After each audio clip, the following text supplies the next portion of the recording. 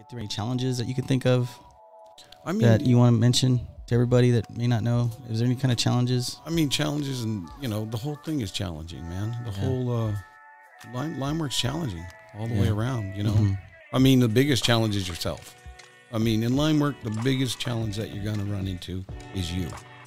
Yeah. Let's talk about that, because I know you got a good outlook on that. Yeah, I mean, I think what you have to at least this is my perspective, and maybe you'll agree with it, is that I think for the vast majority of linemen, we're type A personalities, outgoing, and I think with that comes a couple traits. Obviously arrogance is one of them, and I think that in our trade, you have to have a little bit of that. You have to have that controlled arrogance of, yeah, man, I can do this. Very humble, but you're right there in the middle. And when we talk about leadership and dichotomy of leadership, you really do that really well.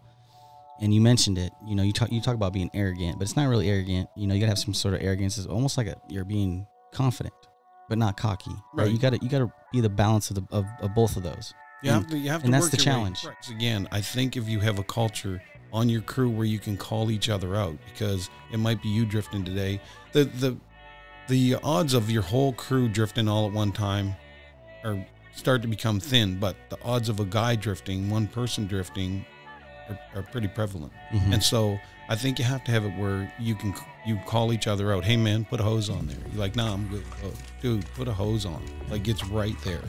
And I know I talk rubber, but whatever it is, you're right underneath. You don't have a hard hat. Throw your hard hat on, man. You go, no, I'm just going to throw your hard hat on. So setting the standard and then maintaining the standard are two different things. Every crew out here has it, and all over this United States, not only us, anybody that's running any crew anywhere, whether they're digging a hole or doing what we do, has standards. And what you set is what's going to get accepted on your crew.